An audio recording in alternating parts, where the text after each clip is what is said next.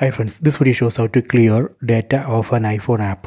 Please don't forget to subscribe this channel. Please like and share the video. Go to settings, tap on the settings app icon. Go to general, tap here, tap on iPhone storage. Here you can see list of apps installed in this iPhone. From this list, let me select one app. So I am going to select this YouTube app. So here you can see size of data used to by YouTube app. It shows 20 MB. So I am going to release this storage space. 20 MB I am going to release. So I will show you how we can clear this data and release this 20 MB. Tap on this delete app option. Tap on delete app. Done. So just delete this YouTube app. After that you can go to App Store. Then search for YouTube. Tap on this icon.